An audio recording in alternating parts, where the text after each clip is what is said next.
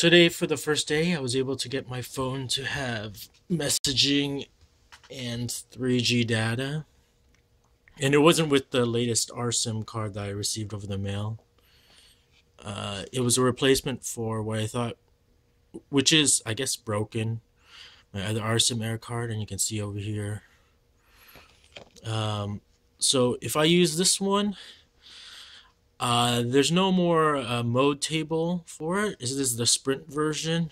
I just insert it and wait. What do you call it? After a few minutes, it'll say no service, at which point I can use iROseTool to enable the 2G patch. Once I enable that, it would, what do you call it? It would give me voice and 2G data, but no iMessage, because it couldn't find the phone number. So I guess I can kind of go through that. I just reset my phone. So unfortunately, this SIM solution doesn't activate your phone. You have to have a this is a Sprint phone, so you need to have a clean ESN to do this. Before, on iOS 6.1.3, these RSIMs would get you past the activation screen.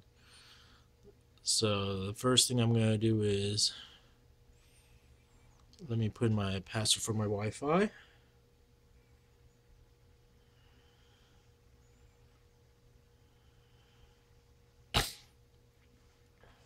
So now it's in there.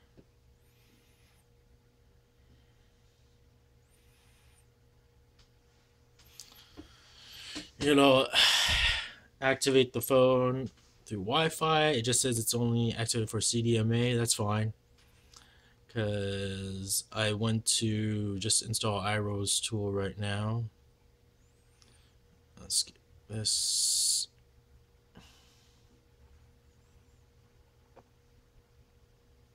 Don't have passcode.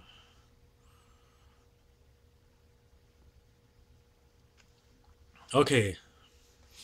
So from here, I'll need to go to RSIM5 and install iROseTool.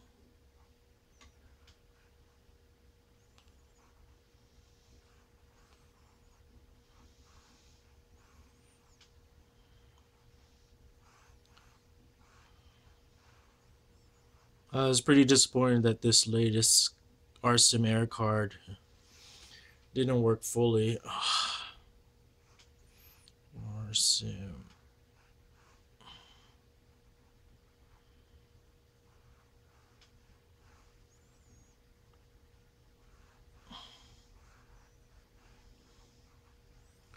G. Okay.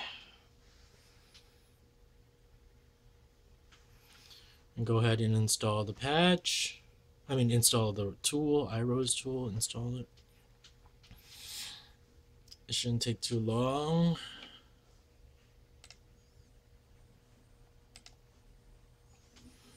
Okay, installed. Now I go ahead and continue.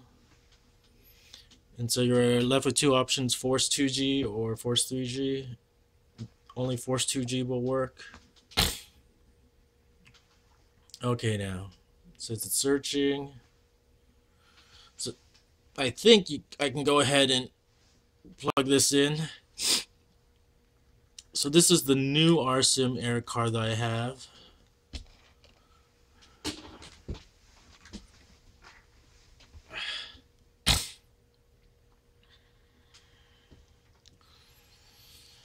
Sometimes it requires a restart.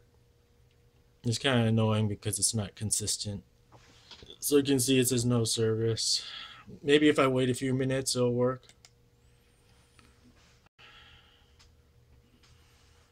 I'm going to try Force 2G again. If it doesn't work, I'm just going to go ahead and restart.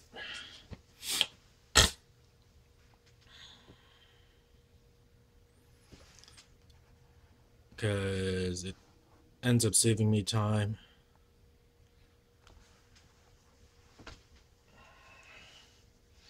So these RSIM-Air cards, I don't know, there's quite different versions out there.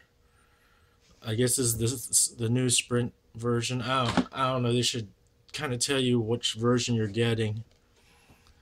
Uh, Maybe it says downstairs. I'll check. I'm missing the top part, so I can't tell.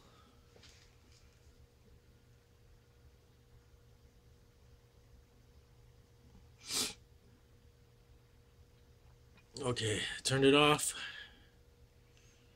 Turned it back on.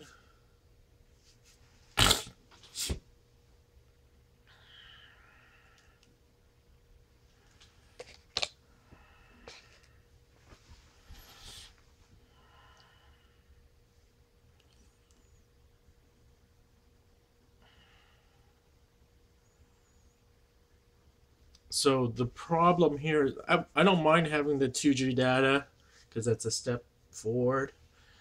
But the problem is not having text messaging. And that's probably because if I go into settings and I go into phone, there is no number. As you can see, after restarting the phone, I have 4 bars at T-Mobile. This phone is locked to Sprint. So at least that works. And now I can check to see if there's 2G data. I can do that by going to Wi-Fi. Turning off Wi-Fi. And you can see I have E over here indicating there's Edge network. And I'll go to somewhere simple like Google.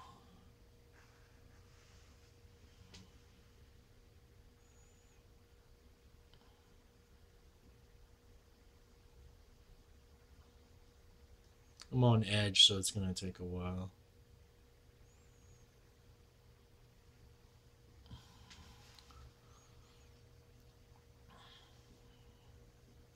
Oh, it's probably not working because I didn't put the APN information. So if I go back to cellular data, you put in EPC T-Mobile.com.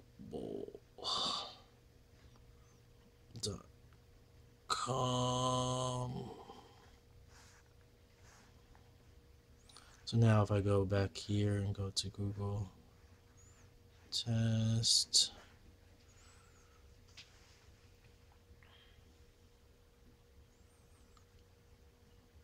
so I have 2G and I have voice, but I don't have messaging.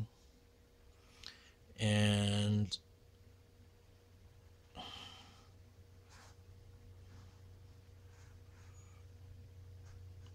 again, that's probably because I go into settings again. I go into phone. There's no way to edit my phone number, so it doesn't know where to send, where the texts are coming from. Over here under iMessage, it's just waiting for activation. So that's the issue I'm running into. I guess I could just use iMessage from my email, which is just as fine because a lot of people do that, but I'd rather have SMS texting available through just cellular data. So that's where I'm at.